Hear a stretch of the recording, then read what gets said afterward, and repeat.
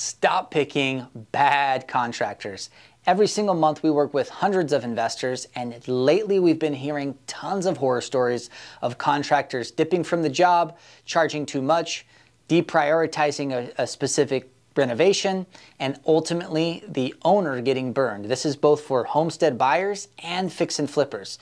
So it doesn't matter who you are or how much experience you have, make sure you are selecting the right contractors for the job.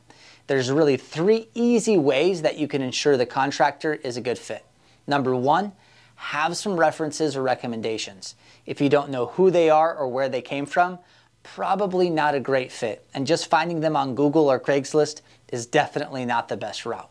Number 2, ensure that you see their portfolio. Know the work that they've done. Have them take you to another job. Ensure not only is it good condition work, but it also is your style. Every contractor has slightly different styles and does things a little bit differently. So ensure you like what they do and it's a good quality. Number 3, get a couple of quotes.